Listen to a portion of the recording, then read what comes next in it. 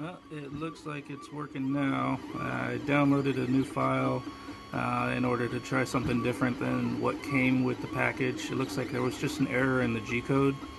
So I downloaded this little bolt, put it in some slicer software that I've never used before. Had some initial issues with it not wanting to stick to the bed. I leveled it with a piece of paper, you know, like they recommend, just slide it in there till it sticks a hair and then walk away. I actually had to lower the negative z-axis in the slicing software by 0.05 millimeters, and that seems to have done the trick. For some reason the brim and the skirt aren't printing though. Not sure why that is. Probably a little user error on some of the software settings.